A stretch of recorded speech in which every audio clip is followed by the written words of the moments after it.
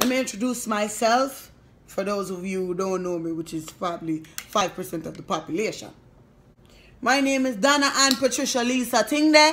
A lot of Americans ask me, can you teach me how to speak Jamaican? First of all, it's not speak Jamaican. It's speak patois. Number one.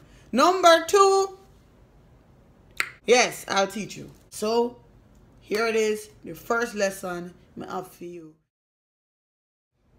Okay, the H rule.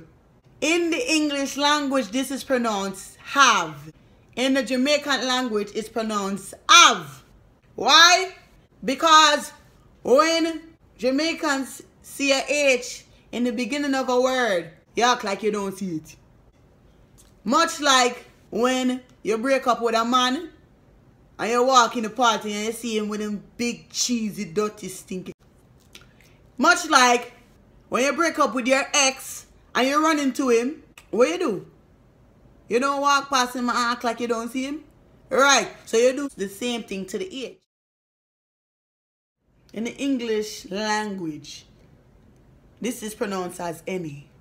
Now, in the Jamaican language or in patois, in this circumstance, the H is not here. You do not see it, right? It's not here.